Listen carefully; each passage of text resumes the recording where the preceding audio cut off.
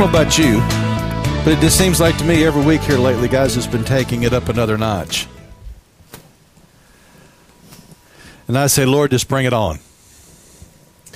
I'm looking for the time that none of us can stand to minister in the presence of God. All of us can sit down and just say, whoa. And then cry out before Him. Oh, I love it. We're starting part 2 this morning of Kingdom Paradigm of Reality. And really, guys, I'm going to be kind of covering some of the things we've already covered and kind of bring it together in the last year almost. I think what God's wanting to do, He's wanting to rip the curtain and let you see the way the universe really works. Because you have got to understand to be able to move in what God wants you to move in the days ahead. God wants to move us beyond hit and miss. How many are tired of hitting and missing? And one day you wake up and you find out the devil's got the upper hand and you're crying out for deliverance. I'm getting just a little bit tired of that. I want to know how stuff works. When you know how it works, the devil cannot get an upper hand, and you can start moving in the things of the kingdom of God. Now, last week, we learned that, and I actually got the graphic. I found a better graphic I made this week. That one last week was so poor. I think there were people praying for me saying, you got to help him come up with a better graphic than that one. I was in a hurry. But not only are we spirit, soul, and body, and it's not three things united, they're three pieces to a whole. Not only do we operate that way, but everything in the known universe, in this physical realm, everything has a spiritual component, it has a component of the soul, and it has a component physically. Everything from you all the way down to the pen that you're holding in your hand as you're writing down notes can move spiritually, it can move emotionally or emotively or intellectually, and it can move physically. That's why somebody can take up a pen and what they're writing looses another spirit. We've had some men pick up a word processor or pick up a pen, and they have loosed things on the earth that have not been good. At the same time, God has His agents in the earth that as they're moved by the Holy Ghost, they write, and it can move people to revival. That's why you got to be careful of what you read. That's why you got to be careful of what you watch. Because how many know that the television shows that are on, and we can call them a documentary, we can call them entertainment, but there's always a spirit behind those things. And Satan has used humor to get us to accept the profane in so many areas. Dysfunction becomes normal. And all of a sudden, people start looking kind of cockeyed at what used to be considered the norm. It's because we didn't realize that as it was engaging our souls, it was infecting our spirits, and it was causing us to move to the left or move to the right, and it was moving us. But we didn't understand that everything. Well, I'm going to go into this. If you have ever followed those that have come out of the occult, the music industry, whether it be hardcore rock and roll, some of it doesn't take long to realize that it came from hell when you listen to it, to rap, to country western songs, that they take the master, after they create the master tape, or the master, and they can have it on a hard drive or whatever, they will take it to a place, sometimes it's in California, but they will have a high priest or high priestess in the occult that will invoke spirits to be encoded into that music. All of it. Sometimes even unbeknownst to the singer. It's those behind it in the music industry. The guy will go to the studio, he'll cut it, he'll think he's just jamming and having a good time, and the next thing you know, that master is taken somewhere, and after it's replicated, that anointing from that spirit is encoded and released in the music. And what's interesting about Hebraic music, and I love this, guys, it violates some of the basic laws of music, in that when you sing in a minor key, it should be bringing you down, not up. Yet when you do it to God, you sing Hebraically in a minor key, and the next thing you know, your spirit's uplifted. Why? Because there's another spirit behind it. And how many know the Holy Ghost denies all laws of physics and whatever else when he wants to? So everything that we're moving in life, right now in the political arena, there is a spirit behind what's being done.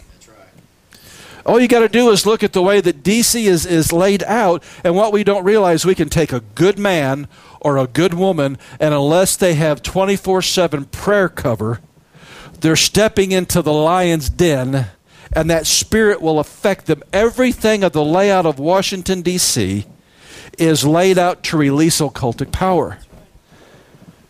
And I was watching a documentary one time because there's actually a pentagram laid out in the streets of D.C. And so this one guy who's an apologist for the Masons said, it's not truly a pentagram because it's not completed. There's one leg of it not completed. But then when you look at, I think it's Dante's Inferno, or one of those, the guy was an occultist who wrote it, when the spirit comes to him, because in the occult you create a pentagram for safety. And you stand in the middle of it to protect you away from the demons. And so this guy was working his magic in this novel in the Middle Ages, and this demon comes and he goes, dude, how'd you get in here? Well, you didn't complete the star. And so when they laid it out, they created a place to invoke satanic power and then left the door open so that it could come in and affect everybody. So everything in politics, everything in industry, that we have people in the advertising agency that are occultists that know how to move you spiritually, know how to move your emotions. Nobody here has ever watched a commercial and had all of a sudden decided you had to have that which you did not need. Huh? Come on. You cannot be hungry. You can have finished a meal, and all of a sudden, there's this huge, juicy hamburger. Although I have noticed they never look like that when you actually buy it. But all of a sudden, you cannot help but want one of those. And they sell it to you in such a way on some of this food that either you're going to be sexy or you're going to be fit and in shape and have big muscles if you eat this thing. And how many know that you don't look like that? You end up looking more like Baby Huey when you do those things. But they sell something to it. It used to be that way. Remember when the cigarette commercials, the Marlboro Man, this is what tough is, you know. They're selling you something. But what we didn't realize that within that commercial, there is a spirit about it that activates your soul and then moves in your body. Once you can pull the tapestry off the universe and see that everything functions that way, when you start standing spiritually, you close the door to the enemy. Now, how do we function before we got saved? Ephesians 2:1-2 says, you hath he quickened who were dead in trespasses and sin, wherein in time past ye walked according to the course of this world. How many know this world has a course that you walk after?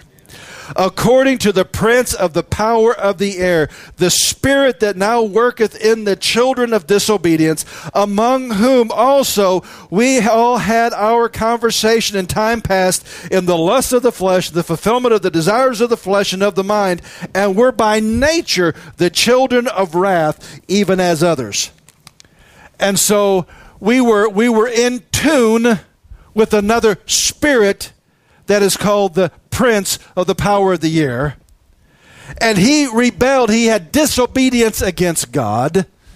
And when I'm in tune with him, that disobedience resonates first from my spirit. It then begins to have a nature about me that takes a hold of my soul, and I begin acting it out. And the next thing you know, I just go from lust of the flesh after lust of the flesh after lust of the flesh and of the mind.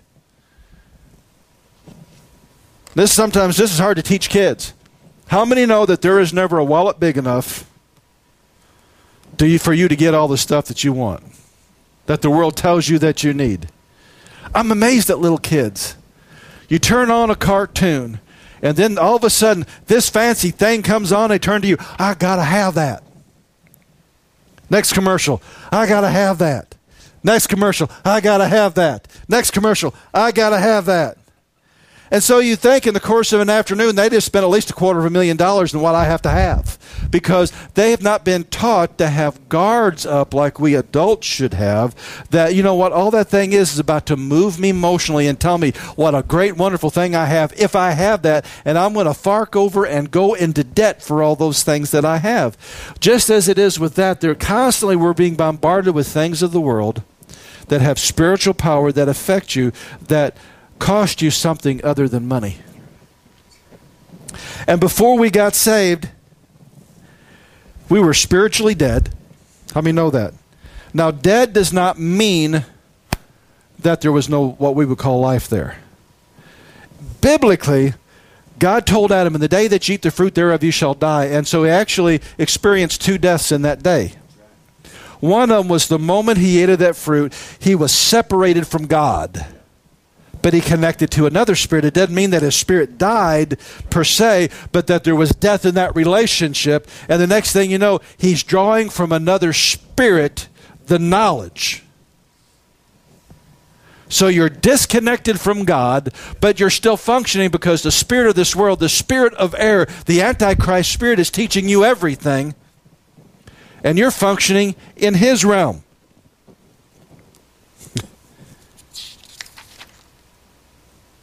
The world doesn't understand that. Do you ever look sometimes at politicians and news people, or just people out in general, and you're seeing stuff they don't see, and they're following stuff you can't understand? It's like it doesn't make sense. It's another spirit. That's right. And it's leading them more into death.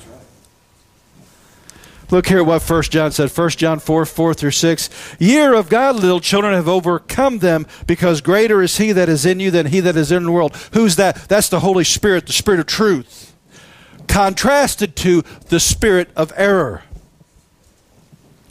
They are of the world, therefore they speak of the world, and the world heareth them. We are of God. He that knoweth God heareth us. He that is not of God heareth not us, whereby we know the Spirit of God and the spirit of error. There, in the spirit realm, guys, there's no demilitarized zone. There's no empty void. In fact, we're kind of taught that in nature. Nature hates a void. In fact, if the shields of the earth, what the Bible calls the shields of the earth, there's a magnetic force and all these different things that hold our atmosphere. How many know it's kind of nice to have air? You get outside that shield, there ain't no air. There's no air. And if space would suck every bit of it out, because it wants to fill that vacuum. But somehow or another, in the majesty of God, our atmosphere is able to stay exactly where it is. If it wasn't, we look more like the moon. And so, you're either being taught by the spirit of error, or you're being mentored or discipled or taught by the Spirit of God. Prior to you getting saved, your only choice was the spirit of error. Let's look at another one. Guys, if you could get this, I like to shake some Christians and say, won't you come? Won't you see? Won't you understand?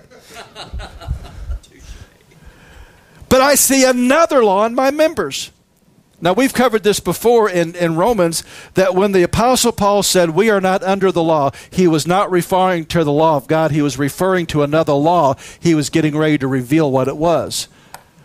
And so when a Christian says, I'm not under the law, and he is thinking that he's talking about the commandments of God, he is theologically in error.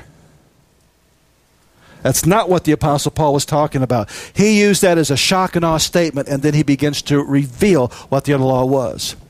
He said, yet I see another law. Everybody say another law. What does that mean? Law in the Hebrew means teaching, instruction, a way of doing. Before you got saved, the devil was your daddy. Didn't Jesus say you're like your father? Told the Pharisees, you're like your father, the devil? Your daddy was the devil, and he was mentoring you to act just like him and to rebel against God and work in disobedience. And the kingdom of darkness has a law. it has commandments that are the opposite of God's commandments. And he's wanting you to obey those, while the Holy Ghost is trying to get you to obey God's. Everybody say, uh-oh. So if a Christian says, I'm not under law, and starts quitting the commandments of God, he's following another law. But that law be of the devil. How we would say it in the ozone, that'd be devil law. You're going to obey the law, one or the other. There is no place where you can, it's one or the other. Yep, that's right. Warring against the law of my mind and bringing me into captivity to the law of sin. There is a law of sin. There is a Torah, if you will, of sin. Hell has its own Torah. And so one of the greatest lies is we don't have to do God's Torah, then by default you always come under the other. That's right. Which is in my members, O wretched man am I, who shall deliver me from this body of death? I thank God through the Lord Jesus Christ our Lord.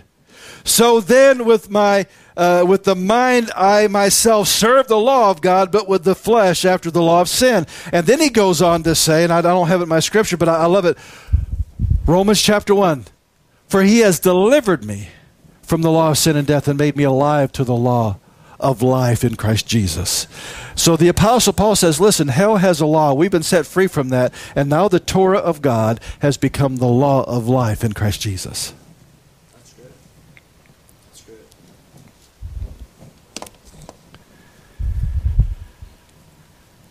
That's why we see believers having so many problems. They say they're serving God, and everything that they do is in conflict with the Holy Spirit. Because when you get saved, doesn't mean that you can't hear the spirit of error. It just means for the first time in your life you can hear both spirits.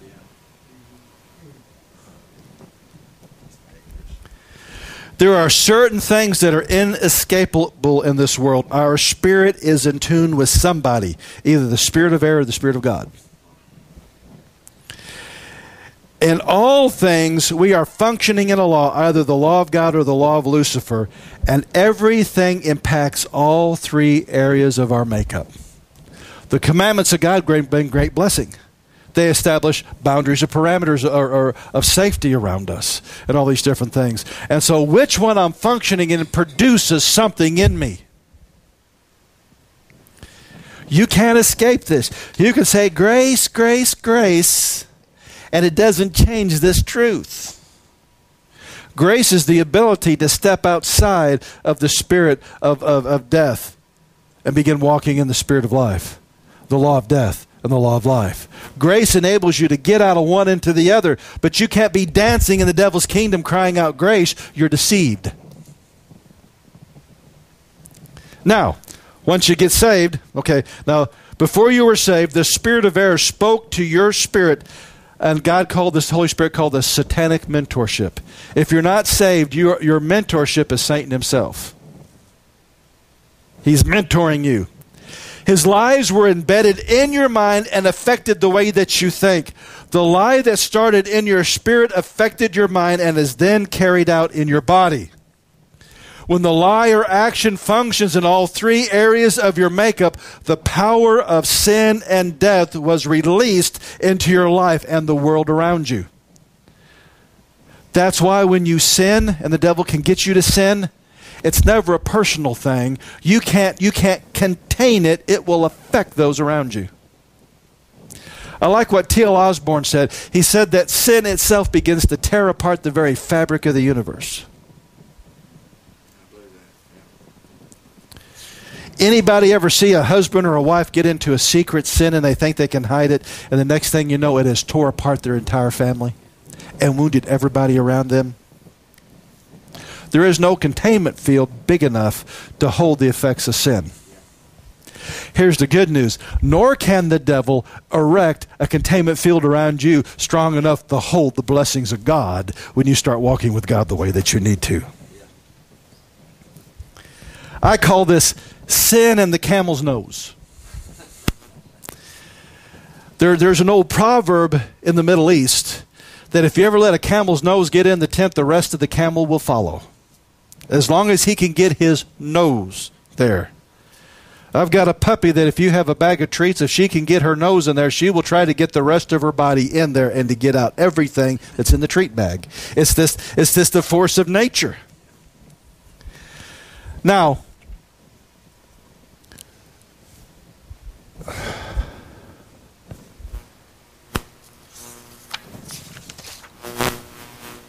I turned 2 pages at once. Never mind. Let's go back. Now, when you got saved, you're connected to God. Pages need not stick together. When you got saved, Ephesians 2:4-6, but God, who is rich in mercy, in his great wherewith he had loved us, when we were dead in trespasses and sin, have quickened us together. That quicken means made alive, for by grace you are saved, and hath raised us up together in heavenly places, or seated together in heavenly places in Christ Jesus. When you got saved, for the first time you became alive to God. That meant that you could hear from God, you could fellowship with God. Then Jesus promised us, and I love how this is what happens sometimes when you take snippet theology. You always disconnect it from the whole place it is. The commandments of God are connected to the blessing of God, which is connected to the Spirit of God. If you love me, keep my commandments, and I will pray the Father, and he will give you another comforter, and he shall abide with you forever, even the Spirit of truth, whom the world cannot receive. All the world can receive is the spirit of error until they repent and get under the blood of Jesus. Because it seeth him not, neither knoweth him, but ye know him, for he dwelleth with you and shall be in you. When you got saved, the Holy Spirit moved in. And next thing you know, what he wants to do is begin to mentor you so that he can make greater room for you in his life. It's almost like when the Israelites went into the promised land, they had to clear the land. The Holy Spirit wants to help you get all the ites out of your life. Because while you were away in bondage, all the enemy of Satan moved in as trying to eat up your promise. The Holy Spirit's now your mentor. Before it was the spirit of error. Howbeit we know that the Spirit of truth is come, and he will guide you into how much truth? A-double-L, all. How am I going to get back control of my life? How am I going to bring healing to my family? How am I going to move in this? How am I going to move in that? It's all right here, and the Spirit of God is here to help you make it happen. How can I move from the place that everything I do falls apart to where it begins to get prosperous? He can't just wave a hand and say, be blessed. How many would dislike that? He can't do that if everything you're doing is by the old way that you were mentored and what you do produces. You can't go by the old way of death and do the things and think the things and say the things and it produce life. It doesn't work that way. I've got to be mentored by the Spirit of God, who's got to change my thinking, help me move into new commandments in the new laws of the kingdom of God in the life in Christ Jesus, so that when I begin thinking those things, saying those things, and doing those things, I can start having the blessing. What we want God to do is slap grace on our error and make it work. You can't do that. It doesn't work. But whatever he shall hear, that shall he speak, and he shall show you things to come. The Holy Spirit can prepare you for what's ahead. How many know that's vital in these days? Yeah. So the progression is, now I am being mentored by God, and the Holy Spirit speaks to my spirit. So his voice plus the Word. The anointing and voice of the Holy Spirit plus the Word of God will impact your soul, and you start thinking differently, helping you to function according to God's law, and you start doing acts of righteousness with your body and with your lips and with the way you conduct yourself. Get this like how because all the devil can do is mirror God's kingdom. When this truth or action functions in all three areas of your life, the power of life in Christ Jesus is released in your life and the world around you. Same principle. It's which one are you functioning in? And it can work for how to mend your marriage. It can work on how to change your finances. It can work on how to fix your body. It can work in every single area. God is the only person I've known more than me that has something to say about everything. Because I got an opinion about everything. Just hang around me long enough, I'll tell you about it. I found out God is more so. God, how's my marriage supposed to be? Boy, he's got a lot to say about that. God, how am I supposed to function in my finances? He's got a lot to say about that. God, how am I supposed to walk in health? God is even so bold, he tells you what you can't eat. He's so bold, he'll say, these are my days, do those, and don't do those ones over there. Those are the devil's days. Don't do those. That's right. That's bold. But he's saying that's of another spirit. That's obeying another law. That's functioning in an anointing you don't want to have in your life. That's right. Therefore, function in these. That's right. Because these are my kingdom. Yep. Are you having fun yet? Oh, yeah. Now, sin in the camel's nose. Are you ready? I know you were ready for it a while ago. Let's look at Matthew chapter 13, verses 13 through 16. Therefore speak I to them in parables, because they see not, and hearing, they hear not, neither do they understand. And in them is fulfilled the prophecy of Isaiah, which saith, by hearing ye shall hear and shall not understand, and seeing ye shall see and not perceive. Therefore this people's heart is waxed gross, and their ears are dull of hearing, and their eyes they have closed, lest at any time they should see with their eyes, and hear with their ears, and should understand with their hearts, and should be converted, and I should heal them. Blessed are your eyes, for they see, and your ears, for they hear. Now, when you first got saved, and your spirit was freshly connected to God, and you're as pure as the driven snow, the Holy Spirit can sniffle and you can hear it. I mean, when you see somebody, I mean, radically saved. I'm not talking about just saying a little 30-second prayer and thinking they got their little card. When they get up, they glow, and they are a changed person. They can't get enough of this right here. I remember one time in some Bibles, after in the book of Revelation, it says, even so, Lord Jesus, come quickly, and then it says the end. I remember with this one guy, we got saved, and he got in there, and he got so excited. He said, I read the book of Revelation. It's so cool. It's so cool. And I said, what? He said, I found the end. I found the end. The devil can't sneak anything in after. When we get to the end, that's the end. And I'm thinking, how many times have I seen that? And I never got well, that's it. That's the end. It dawned on him, once you get there, God's got it all set, and the devil can't do anything. He's in a lake of fire forever and ever. We're in a new universe that has never been touched by sin, and that's the end of it all. And then we can just enjoy God forever. I mean, he was almost beside himself. Why? Everything's fresh. You can't keep a new believer from not praying. I mean, he'll pray. He'll go, you tell him about, you lay hands on the sick and they'll recover and stuff. I've seen people lay hands on trees praying for that thing to recover. I mean, I've seen everything. They'll lay hands on a doorpost. They're so excited about I wonder how this thing works, and they're just so excited. But believer, the moment that you start listening to the spirit of error, and that sin encroaches into your spirit, it affects your spirit, it'll affect your soul, and it will affect your body. And the first thing it does is start making you deaf to God. In that area, now first it's encapsulated in that one area of your life. You're listening to another spirit. You have said, God, I don't want to listen to you. This sounds better. And God says, you're now deaf to me. Your eyes can't see me. And you need healing. But the only way you can need healing is you got to reverse it. But it's the camel's nose in the tent. If you let the devil in, and he'll get you to repeat that sin. Now, maybe he can only get you in this one area, but you reinforce it, and you reinforce it. Has anybody here ever split logs? They got a wedge. You set that thing in there, and you start hitting it with a mallet, and eventually it'll crack it open. That's what that sin does. It cracks open to where it can begin bleeding over into other areas of your life. Sin is dangerous to you because it is like playing with the bubonic plague. It is like some infection that if it can get in, it will begin to multiply and to begin taking over other areas of your lives. Because how does Satan really work? 2 Corinthians 4, 2 and 4. Let's pick up here with verse 3. But if our gospel be hid, it is hid from them that are lost, in whom the God of this world hath what the minds?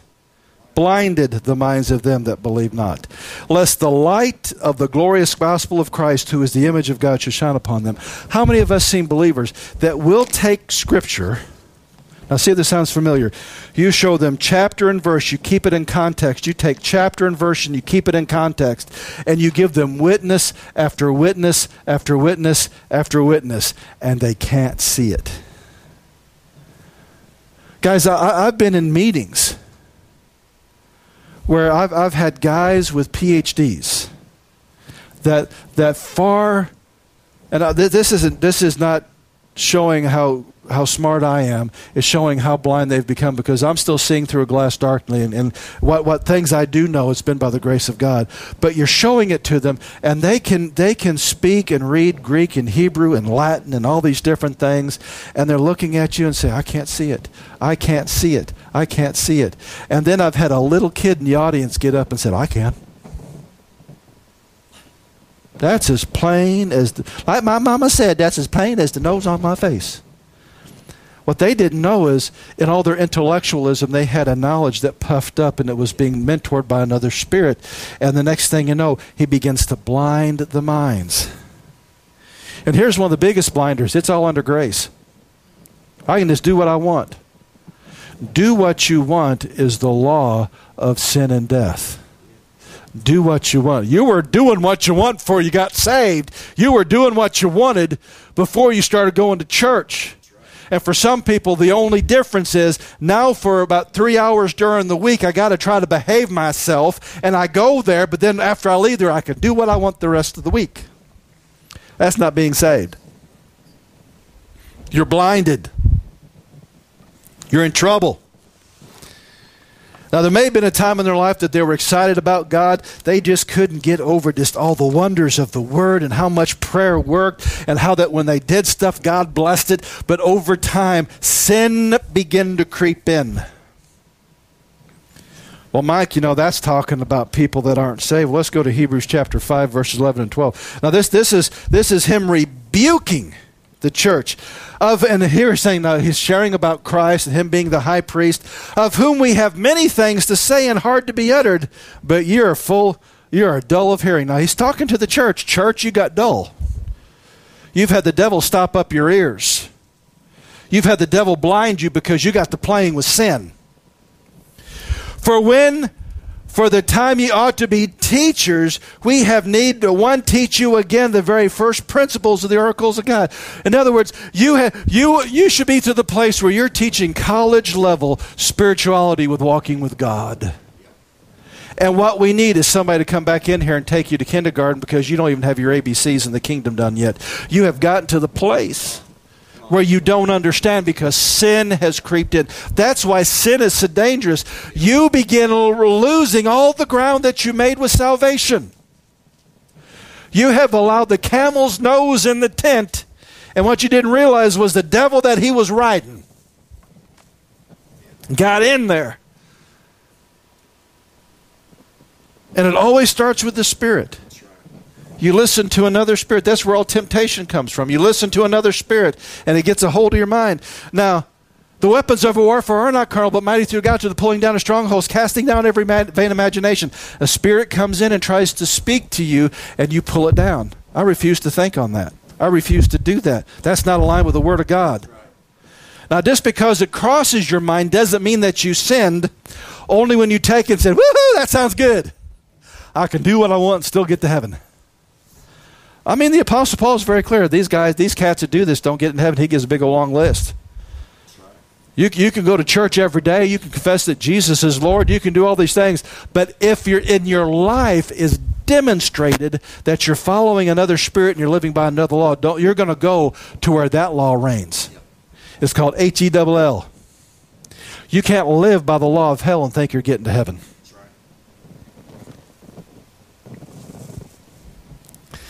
In the church, how many know not only has the camel's nose got into the tent, but the whole camel has gotten into the tent? Not only has he gotten into the tent, but he's invited the entire caravan That's right. into the tent. Yep. Now, he can make it exciting. He can make it entertaining. But what he also makes it's dead spiritually. It can puff up the flesh, the lust of the mind, the lust of the eyes, the lust of the flesh, all the cares of this world. At the whole time, he's getting you debtor to God and debtor to God and debtor to God. That's why one of the conundrums I have is how come sometimes when people have listened to the wrong spirit, they've been in church and know the truth, and all of a sudden things start working for them, but it's not God. What's the purpose of that? To entrench the darkness. Because, guys, to be truthful, and Mary and I both share this, it's like where we're at in God, we can't even get off about 3 centimeters because we get whumped in the head. We do. And it's because God loves us, because he whoops his kids. Let me tell you something. Sometimes as a teenager, a little kid can get distracted, but how many know a teenager sitting behind the wheel of a car, you can't let them be distracted. You bopped them upside the head. Pay attention. That's right. Have to. That was a stop sign. Yellow don't mean go faster. All these different things. Yeah. You expect more and you correct more That's right. because you care more, because now they're to the place that what they do can create a whole lot more damage. How many know somebody walking down the street and somebody driving, one can create a whole lot more problems than the other? Okay. And it's the same way spiritually. As I progress in God, I can't get away with what I used to, because what I know and where I've come can do too much damage if the devil would ever get a hold of it. Because I'm not driving a little midget car. I'm driving a big dump truck in the kingdom of God right now. Yeah. And they're still bigger for me to drive, if you will. But if it gets moving in the wrong way, what damage it could do. And so God, quick to correct, quick to correct, quick to correct. But if you're not doing a lot in the kingdom, and you begin to get dull of hearing, Satan will actually prosper the thing to take you further on. That's why right now all the wrong churches are prospering in a lot of places with all the wrong messages. The prophets of Elijah are eating bread and water, and the prophets of Baal are eating steak and fine dining and eating on why? He's entrenching and establishing his kingdom. Because what happens? Everybody starts looking. You get a guy in the church that says, I know business. Let me tell you how it's done. And he does it according to the world's way. And when you really find out he's lying and cheating and all these different things, but all the believers in the church will begin looking, well, if I can do it the way that he does it, then I can replicate the money that he has made. And what does he do? He gets everybody off into sin. That's why a lot of the churches are where they're at right now, because Mr. Money took them away from the kingdom of God and said, I'll only finance that which I like and pleases my flesh. That's one of the reasons that I've determined a long time ago in my heart, I don't care how much you give in the offering plate, it'll never change what I preach, or how little you give in the offering plate. And I have determined I'm going to treat everybody exactly the same, regardless of how much they give, because I will not be controlled by money, because I serve the God that owes the cattle on 1,000 hill, all the taters and the gold and everything underneath. I serve him. And if he has to, the post office won't bring it. It won't come in over the internet, and it'll not come in FedEx. I don't care if God's got to bring in a hunk of gold by a carrier pigeon. If I need it, I serve him, and he's free to do it any way he wants to. There could be $10,000 I've left somewhere in this office that I forgot about, didn't even know was there, but would be there when I need it. Because I serve the God of miracles. Because I know that if I ever give in to that other, it will begin to dull my hearing. It'll begin to dull my seeing and get me moving in the wrong direction. And that's exactly what the devil loves to do, guys. He loves to do it. Now our way out. Repentance. We'll embrace all 3 areas of our life. The only way that you can get moving back with God anytime that you've ever gotten off is repentance. And repentance, you can't be in pride and repent. Pride says, I don't need to repent. It's the character of Satan himself, lifted up in pride. God said, if my people who are called by my name will humble themselves and pray and turn from their wicked ways, I will come and I will heal them and then heal their land. So you want America to become whole? God's people need to get humble before God and repent, because we have all gotten blind and our leaders are all blind, and we have the blind leading the blind, ready to lead people off a cliff. But if out in the grassroots, if God's people will begin to humble themselves and pray,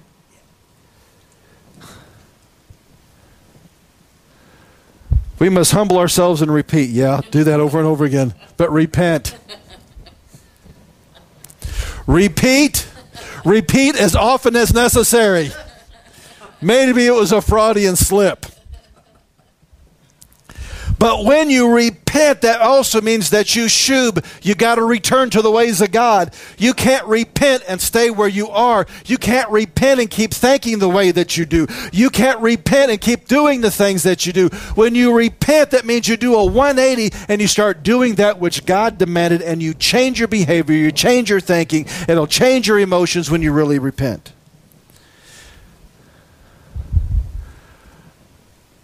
You can tell I did this in a hurry this morning.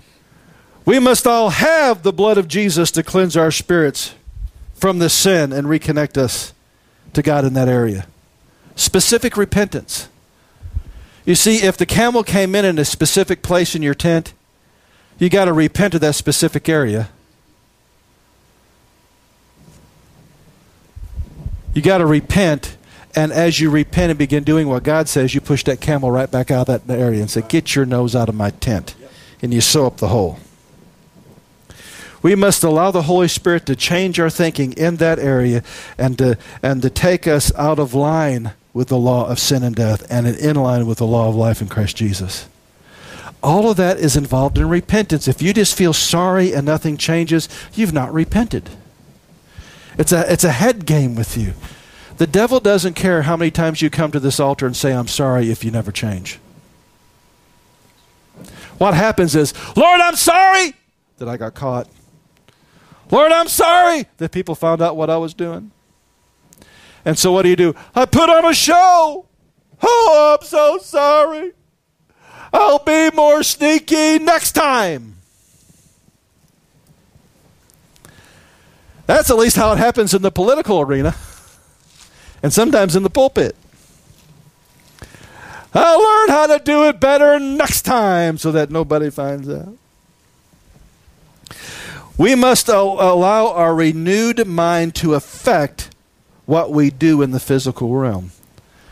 That's why Jesus said, by their fruit shall you know them. Not by where they hold their church membership, not even by the creeds that they declare. You got to watch what they say and you got to watch what they do, because what they say and do has been mentored by a spirit, and it will produce fruit.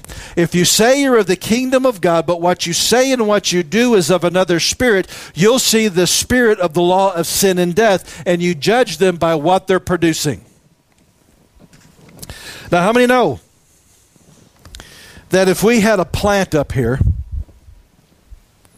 and it was like the plant that Brother Chuck works at and it produces batteries, and they said, this is a battery plant. And so everybody comes in and they work hard, and what we produce is batteries. And all of a sudden, they start producing wheelbarrows.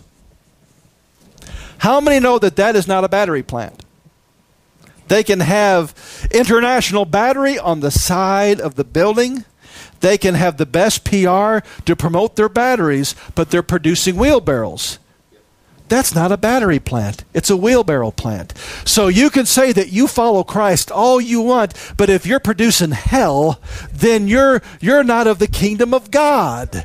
You have a good PR. You're learning how to spin just like the world spins everything to make evil look good and good look evil. That is the PR spin on everything. And we're seeing it right now. Did you ever see somebody really do something good? That politicians do something right or take a stand, and you say, man, for the first time somebody's actually done it right, and the next thing you know, the politicians have spun that to where, look at that evil dog. I can't believe he did something like that. I can't believe he said those words. I can't believe he did that. The guy actually did good. Well, the world always wants to make evil look good and good look evil. Yeah. The spin. When we repent, look what it says here in Romans. Likewise reckon ye also ourselves to be dead indeed unto sin. You need to get up in the morning and say, Spirit of error, I'm dead to you. I turn a deaf ear to you. I choose today not to listen to you. I bind up your voice. I bind up your influence. And I'm just standing here this morning and I'm going to invite the Holy Spirit, the Spirit of truth come. I tell you what, you want to connect some powers. You start crying out for the Spirit of truth to come. Yeah. Come on in, invade me. Yeah. But we're alive unto God through Lord Jesus Christ. Now, what's that talking about? Alive, dead. If I am dead to sin, I can no longer hear it. That's right. Fellowship has been cut off from the spirit of error. Fellowship has been cut off to death. Fellowship has been cut off to the laws of hell. But now I'm alive in Christ. I got fellowship with the Holy Ghost. I got fellowship with this word. I got fellowship with his commandments. I got fellowship with the power of God, and I begin walking in it. Let not sin, therefore, reign in your mortal body. So, believer, by the Apostle Paul putting this in this, a believer can have sin reigning in his mortal body if he listens to it and he doesn't reckon himself dead. That ye should obey the lust thereof, neither yield ye your members as instruments of unrighteousness unto sin, but yield yourself unto God, and those that are alive from the dead, and your members as instruments of righteousness unto God. You're the chooser. If I choose to function spiritually in all things in this world by the kingdom of God, I'll listen to God, I'll listen to the Holy Spirit, and quit letting the world. Guys, we're in a generation, the world tells us what's cool. The world tells us how to dress. The world tells us how to wear our hair. The world tells us what we should eat. You know what gets me? Christians get mad when God tells you what you can and can't eat, but the world does it all the time. You can't watch TV more than 50 minutes without it telling you at least half a dozen times what you should be eating, what you should be wearing, what you got to have. And then we get mad when God does it. Quit listening to that. Start listening to God. When you repent and start seeing, if I let the Holy Spirit mentor me, He's going to start changing the way that I think about stuff. That's right. You ready for a real kicker? He can help you view your past in a different light. What used to hurt won't hurt no more, because you realize there was a devil loose. And you've caught him, and he can bring healing there. That's why as a believer, and only to believers, is your past never equals your future. The cross does. I can be set free from the past and see it through the blood of Jesus and the completed work of Christ. And now I can move forward based upon His track record and His standing with God and flow in the things of the kingdom of God exactly the way that I see in the Gospels. Because when I listen to the Holy Spirit and I start thinking, God's word says, my ways, your ways are not my ways, as far as above the heaven is above the earth. But it also goes on to say, but my word shall rain down from heaven. We got the thoughts of God right here. And God is more wordy than I. He has more opinions than I do. And when I find, what does God say about this? Oh, what does God say about this? And here's one for an entire generation that think their parents are stupid. He said, honor your parents. This is the first commandment that's going to give you a long life. Even when we're having our children taught in school, your parents don't know anything. They're setting the children up to fail.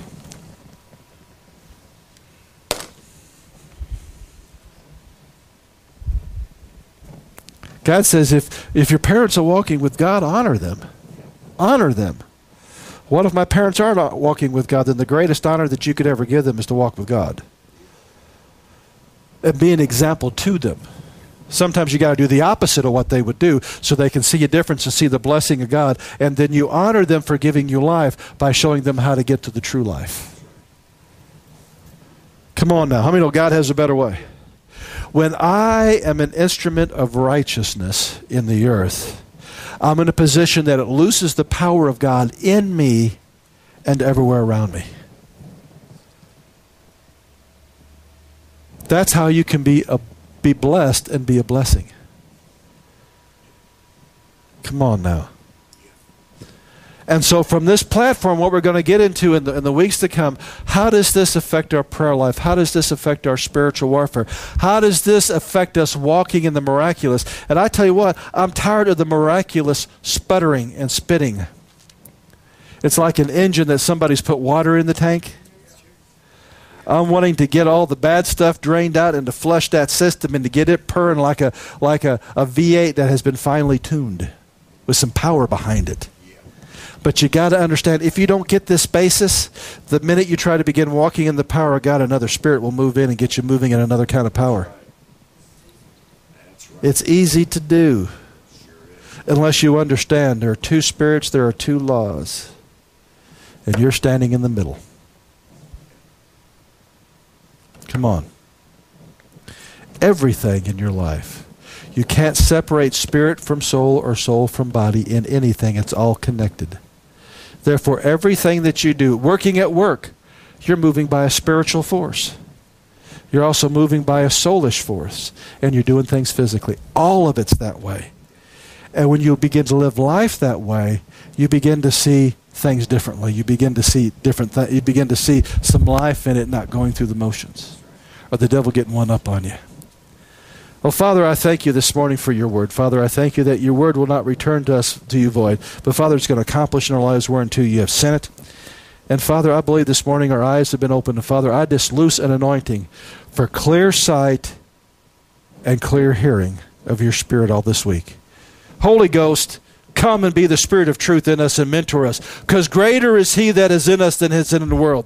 Our mentor is greater than the spirit of this world. He is more wise, he is more powerful, he is more knowing. And we choose to listen to the Holy Spirit and him alone. And Father, we thank you and we praise you for it in Jesus' name.